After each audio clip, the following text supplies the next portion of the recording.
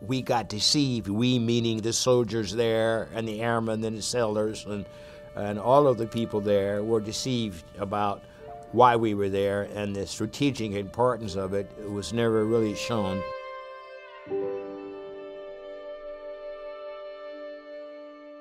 We sort of bought in the notion that it was a domino theory. If we lost Vietnam, we would lose somebody else, and the whole Southeast Asia would fall to communists, and the Chinese would invade.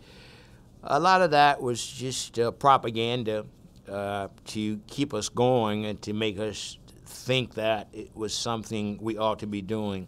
McNamara drafted guys who were unqualified. They wouldn't even pass a test to get into the military. Poor kids, many of them black kids, a majority of them blacks for a while.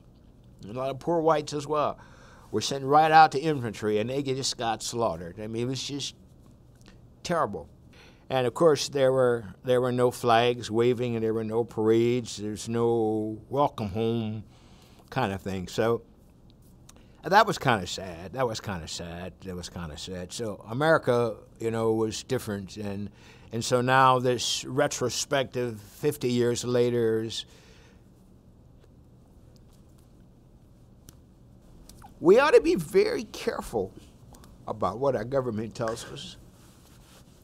We ought to resist accepting any truths until we fact-check them, that we go behind them. We need a free press. We need vigilance. We need to resist taking the government's line on whatever it is. And I think that is the larger lesson from Vietnam.